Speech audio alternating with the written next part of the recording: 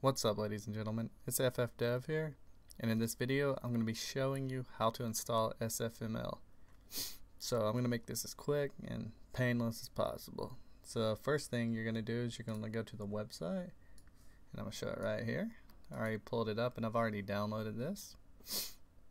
So to get the most cross compatibility, what I'm going to be doing personally, because this is with Visual Studio we're setting up, of course, is I downloaded the Visual C++ 15 32-bit installation. So after you get that downloaded, I'll show you what we're going to do next. So now that you got that downloaded, I created a library in my C folder called Game Library so I could post it. And as you can see, the folder's here. So what I'm going to do now is open this first folder, make things a little bit easier. I'm going to cut this second folder. It says SFML 2.5.1 out. Go back, paste it in here. And I'm just going to go ahead and delete that folder because it makes it a little more complicating when setting up the library to go through so many folders. So now we got this here.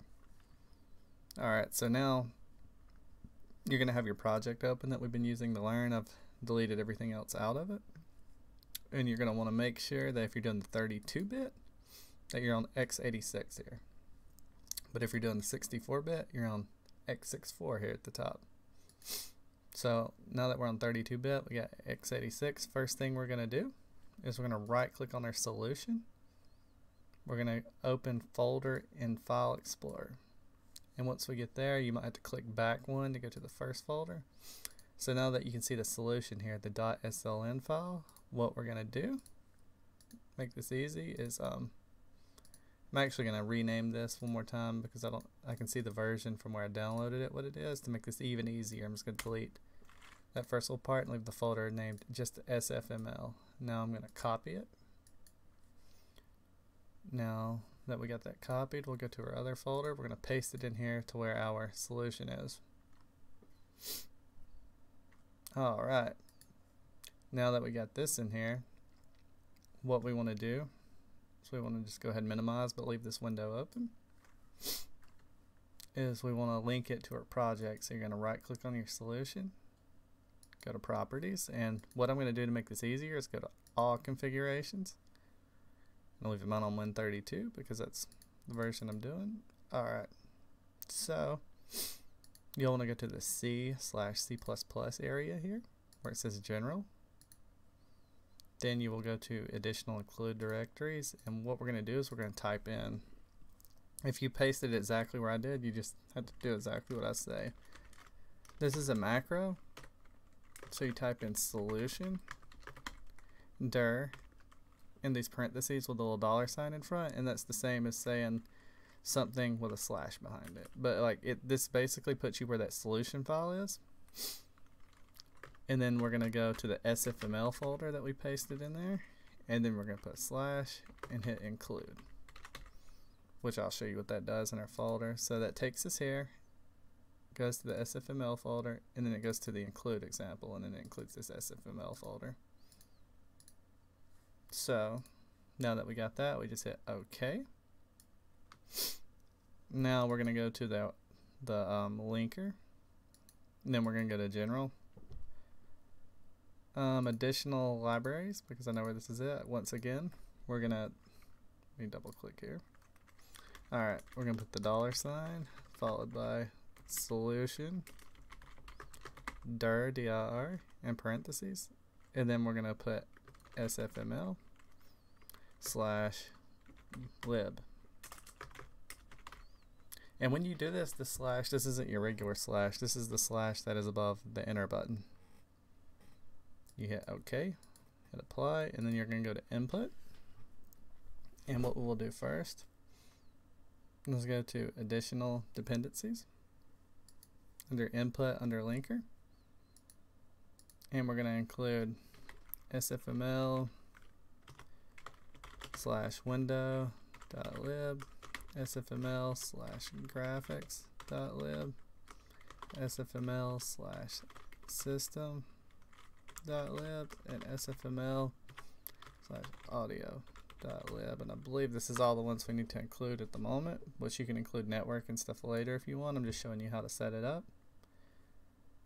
After those are included, what we're going to do now is we're going to change this to, oh, we want to hit apply first. Now you want to change this to debug. This way we can use some debug options in our projects. Now you're going to double click back on here, or click on this and go to edit. And now since we're in debug, you just want to put a -d after the end of these, or a -d, however you want to say it. So it will be like system-audio-d.lib. Now that we got all this fixed in the debug settings, everything else was fine. We just had to change it here. You can hit OK after that, after you apply it. And what we should be able to do now is hit include. And then when you start typing in SFML, you'll see the folder. Hit tab, and then you want to include the graphics.hpp.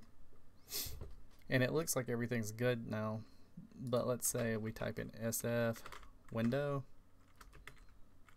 and then window, and then we name it window, and we're going to give it a SF video mode, and we're going to initialize it to, let's say,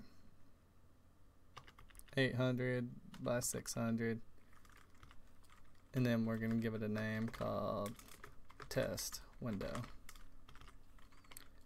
And everything looks like it's set up right, but if you try to run this, you're going to get an error. And it's going to say it can't find the DLL file. So what we want to do is go back to our folder here where the solution directory is. We want to go into SFML, go into the bin folder, copy all these DLL files, and then go back to this folder where the solution's at. Then go into your project, and here where you see the little project files, you want to paste it in here.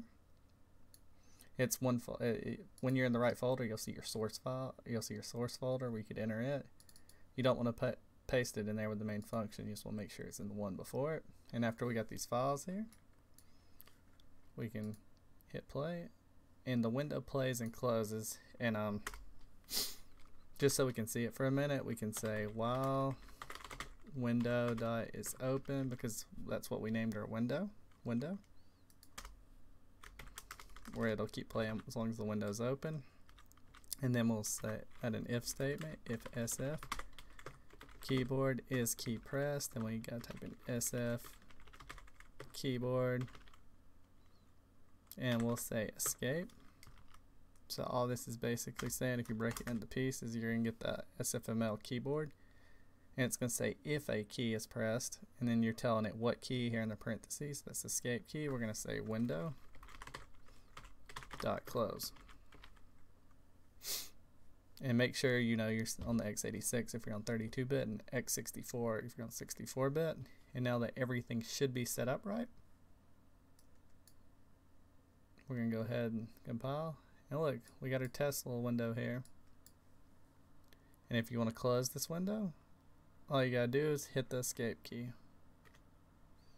Thank you guys for watching this video. If you guys enjoyed this video, be sure to hit the like button, comment below, and be sure to subscribe. I'll see you guys in the next video. Later.